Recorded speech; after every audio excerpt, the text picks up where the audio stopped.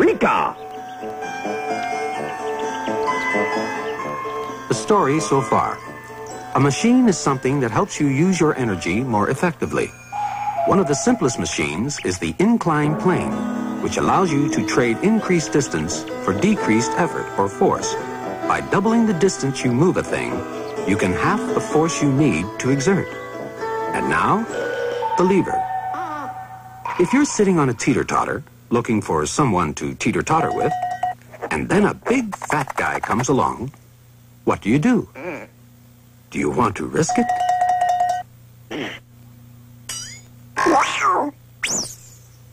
Now, there's an easy way you could have avoided that. Two easy ways, in fact. You could have either have asked the fat guy to move nearer and nearer to the middle of the teeter-totter until you balanced.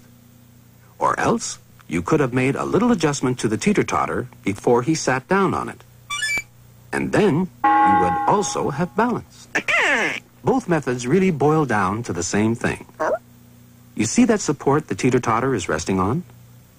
Well, scientists have a fancy word for that. They call it a fulcrum, which is simply Latin for a support or pivot. Anyway, whether the fat guy moves himself closer to the fulcrum, or whether you move him closer to the fulcrum by moving the teeter-totter, the result is the same. The distance between him and the fulcrum becomes less than the distance between you and the fulcrum.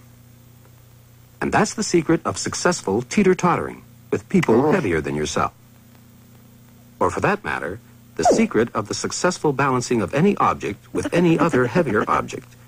If you want to balance a 100 Newton weight with another 100 Newton weight, you place them both at an equal distance from the fulcrum, let's say 2 meters.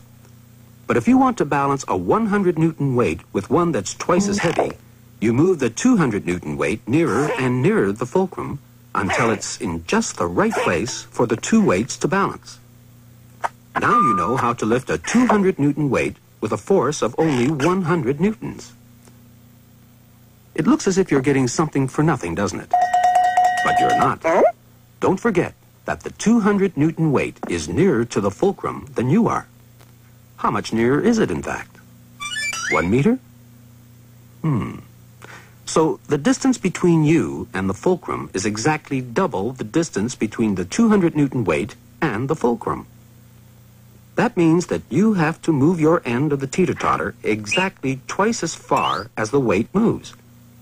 You exert a force of 100 newtons through 1 meter in order to lift a weight of 200 newtons through half a meter.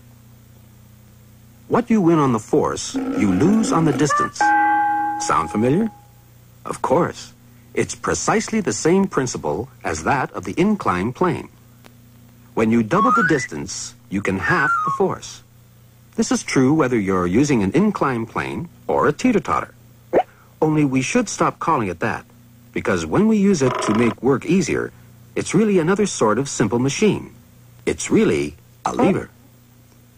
Yes, a lever. You use levers all the time, things that give you leverage.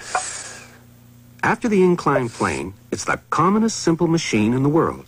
Even cavemen knew about levers. Not to mention old Archimedes in ancient Greece, who was actually the first person to state the principle of the lever. The longer the arm of the lever to which force is applied, the less that force need be. In fact, he got so excited about this one day that he said, "Give me a fulcrum on which to rest, and I will move the earth." That may have been taking things a bit too far, but at least you now know enough to go down and apply Archimedes' principle of the lever to your teeter-tottering.